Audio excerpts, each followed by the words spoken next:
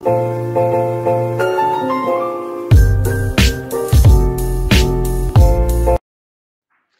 so let's start with the question number 61.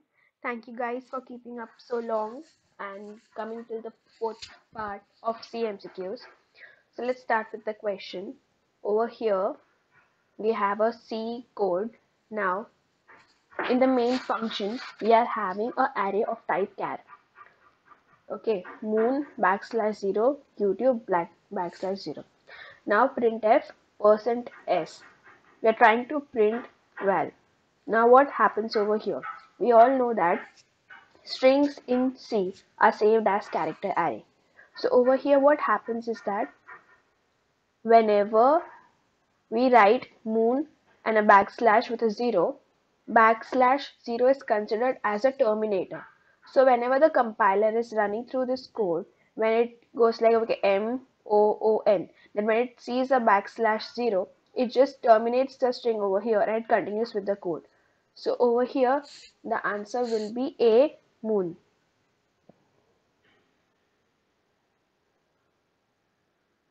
Okay, in C language, \0 indicates termination of a string.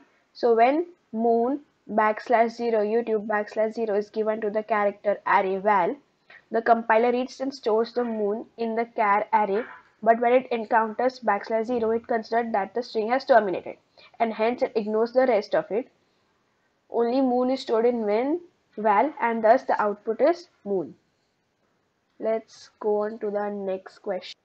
Now over here we have again a code int main void. We're trying to print f a character in just moon things 4. Now over here you must be wondering what exactly is 4. We all know that whenever, for example, we have a array name A. Okay, so whenever we do like this, it returns us the value that is present at the index 1. Okay, in the same manner, compiler treats this string as a character array and it prints the fourth order. Okay, we all know that array starts from 0. Okay, so what would be the fourth one at the index? 0, 1, 2, 3, 4. So in this case M will be printed, so the answer is B, M. Over here we have a question with a code again. We are trying to print float value of square root of 36.0 and we are returning 0. So over here we have %f. So the float value of square root of 36, we all know that square root of 36 is 6. The float value for this would be 6 with a point and 6 zeros behind it. If we had a %d over here, we would have printed 6. But over here, since we are trying to print the float value of it, D is our answer. How many times hello will be printed? Let us go through the code. We have hash include header file, then we have the main method over here. We are trying to printf hello. Then we are calling the main method again. So how this will go is that a main method will run, then hello, then main method will be called again, then again a hello will be printed. This will goes recursively. Now infinite times, no. If it goes infinite times, that means our memory is infinite. The case is not true, so A is not the answer. Will it be printed 1000 times? No. 2, 5, 6, 8 times? No. Whenever we have a case of recursion, whenever we call a function inside itself, it runs inside a memory, inside a stack. So the answer will be B, till stack overflows. Always remember, when it comes to recursion, stacks are always involved. Infinite times will never be the answer. It will depend upon the 16-bit, 32-bit, and it will also depend till the time your stack overflows. And yes, we can call a main function inside a main function. Now over here we have a theoretical question. A function cannot be defined inside another function. The answer is true. One function can only return one value at a time. So one function cannot be defined inside another function. So over here the answer is A, true. This is again a theoretical question. Usually recursion works slower than loops. Whenever we work with loops, we do not play with a memory or a stack. We just, iterate, change the value of I and just iterate the loop again. When it comes to recursion, we call the whole function inside another function. So the answer is true. Recursion works slower than loops. Now, which of the following gives us the memory address of the first element in array moon? For example, we have declared an array moon. Now we want the memory address of first element. Whenever we, work with arrays, the name of the array points to the first value. Okay. So here we have moon 0. Moon 0 will return the first value, but we do not need the value. We need the memory address of first value. Okay. Ampersand moon. We cannot, you know, moon will act as a pointer. The name of the array act as pointer.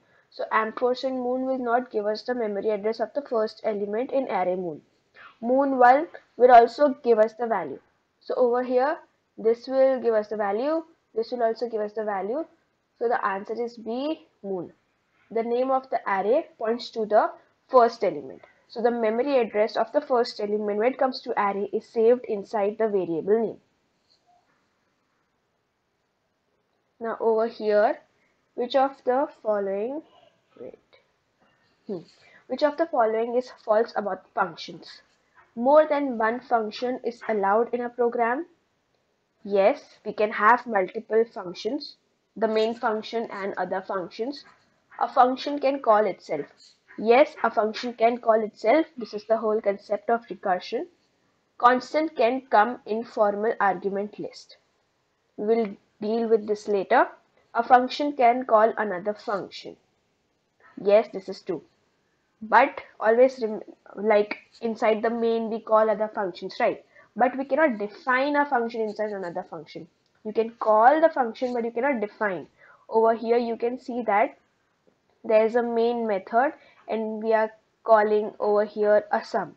So yes, we can call, see over here, new and addition and sum are being called inside main. So yes, you can call a function inside another function. So over here A, B, C are true about functions. Constants can come in formal argument. So what exactly is formal argument list? Whenever you define the function, and over here whenever you define the type of inputs it will take, these parameters are called formal parameters, and you cannot keep a constant over here. If you want to create a constant, a variable name, you have to declare it inside the function. So the statement over here which is false about functions is C, constants can come in formal argument list. This is again a theoretical question. A variable in C can start with what? A number, a underscore, a asterisk, a plus sign. No, variables cannot start with numbers. Yes, a variable can start with an underscore. No, a variable cannot start with asterisk. No, a variable cannot start with a plus sign. Because plus and asterisk are kind of operators when it comes to C language, and a variable can start with a number. So the answer over here will be B, underscore. You can define a variable name with underscore at its start. Which function in C returns nearest integer value which is greater than or equal to the argument passed to the function? Let us take the example. What this thing is trying to say is that, for example, if I have a value 5.6, okay, now in what function should I pass this value? Okay, among these. So I get a value which is greater than or equal to it. Okay, so I should get a value 6. Okay, so over here the answer is ceil. Okay, ceil is the function which returns greater than or equal to value when argument is passed to the function. Always remember, for example, if I have 5.6 and I need a greater nearest integer and a smallest nearest integer. Over here the answer is 6 for the greater and 5 for the smaller. When we need upper one, we use seal. And when we need the smaller one, we use floor. It is same as the concept of a ceiling and a floor inside a room. Okay, so the answer over here is A, seal. Which function in C returns nearest integer value which is lesser than or equal to it? Now we are dealing with lesser than or equal to. So as we have discussed earlier, it will be floor. Seal is for the greatest and floor is for the lesser one. Yeah. Which of the following executes at least once? Do while, for, if. When it comes to if, whenever the condition is true, then only it will wait. When it comes to if, the statement inside the brackets will only be executed if the condition is true. Same goes for, same goes for while. When it comes to do while, first the do block is run and then it goes to while. If the while condition holds true, then the loop continues. So when it comes to at least once, the answer will be A, do while. The block inside the do executes at least once. Which programming language is more faster among these? Java, PHP, C, Visual Basics. There is a hint. Binary languages are more faster than assembly. We all know this. The answer is C. C. C is a programming language which is faster among Java, PHP and Visual Basics. Over here, C is a binary language. Java, PHP and VB are the assembly languages.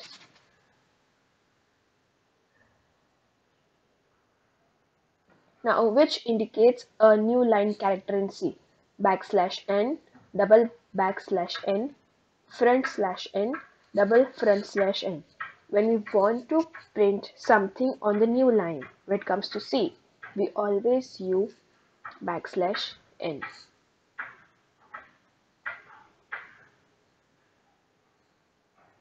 We cannot declare static in C, a variable, a function, a structure.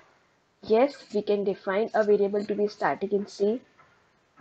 Yes, we can define a function to be static in C. Structure is just a user-defined data type. So if we can declare a variable static, we can also define a structure to be static. So the answer is D, none of above.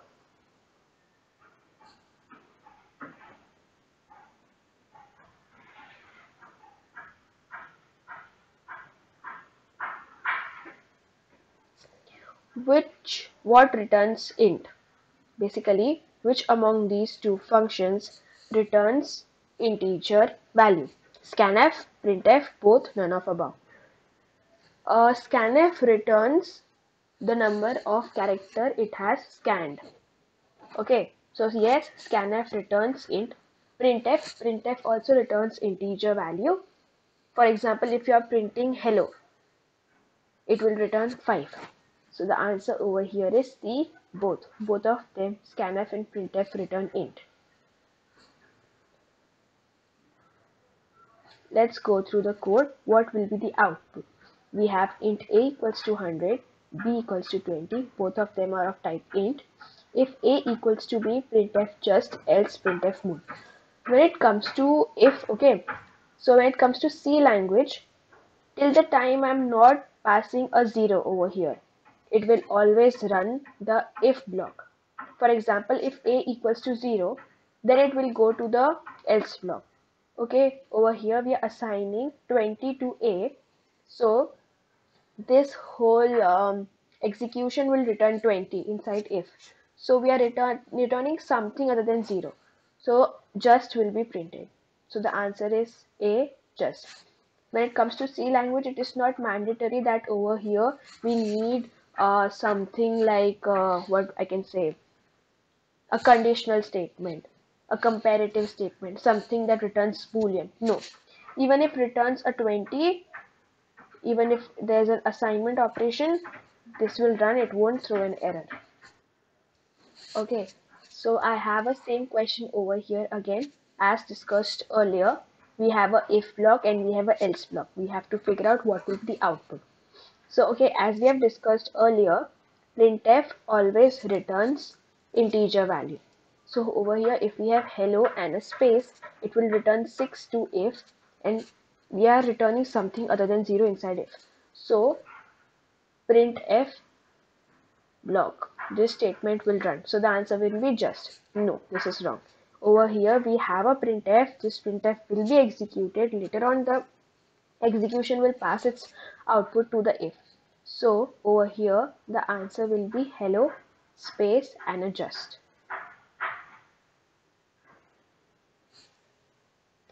If we write same header files twice, compiler will throw error. Since C is a sequential language, it compiles one line after the other. So if I'm writing hash include stdioh once, okay, and again if I'm writing the same thing, the compiler will fetch the functions from it again. It won't throw an error. So the answer is false.